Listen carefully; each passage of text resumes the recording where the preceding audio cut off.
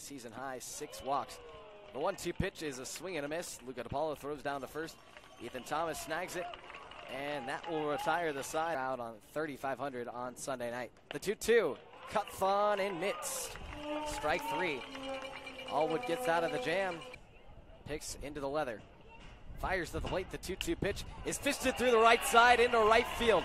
This is going to score Cedillo. Hustling around third, headed to the plate is Roselle. The ball is fumbled in right, and it's going to be a 2 RBI single for Ethan Thomas. Comes through in the clutch this time, and the Elks take the early lead 2-0. Eisenstadt at first. The 2-0 grounded over to Watanabe. Flips to Peterson, throw crossbody in time. 4-6-3. So he gets another clutch ground ball. The payoff pitch. Catches the outside half, 4 strike 3. The 4th strikeout of the game for Luke Allwood. He's mowed down the Pippins, but has played plenty of games so far. The 0-1 off the inside part of the bat. Peterson tosses to Watanabe on to first, and it's the second double play of the night.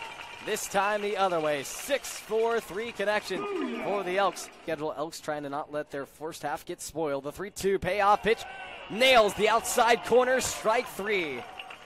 Simon Lemke gets his first strikeout of the night. Hero looks back, comes to the dish, and the off speed gets him. Dirty breaking ball.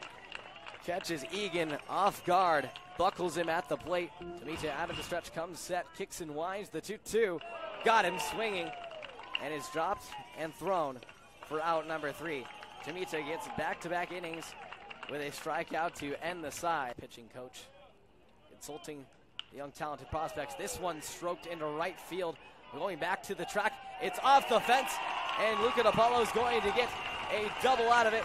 Ty Silva's rounding third. He's headed to the plate. The throw is not in time. And in the bottom of the 9th inning, Luca DiPaolo gets his team-leading 8th double of the season and gives the Elks their first run since the 3rd inning. Fires the 3-2. It's ripped into left field for a base hit. DiPaolo's hustling around third. He looks back, heads to the plate. He scores. Moving into second is Cedillo. He slides in safely. Everyone's safe. And it's going to go down as a RBI hit for Ruben Cedillo to make it a 2-run deficit for the Elks. They trail it 6-4. 3 balls, 2 strikes, 2 down. Sacks full for Tyler Peterson. Betancourt out of the windup. Deals the payoff pitch. Runners go. It lands outside. Ball 4. And the Elks walk in a run from Tyler Peterson. They now trail by just 1 and have the tying run on third base. Elks trying to rally on into the 9th. The 2-1 pitch.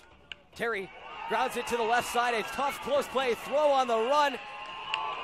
Pulls out the bag. He pulls out the bag. The Elks tie the game as the throw from Josh Hankins is wide of field.